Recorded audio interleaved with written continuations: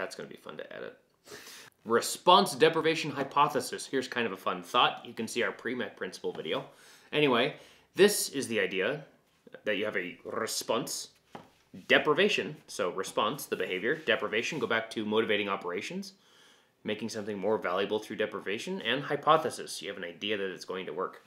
So I can take a kiddo and say, you're not going to have trampoline for the first hour of clinic, which is depriving him, and hopefully make it more valuable.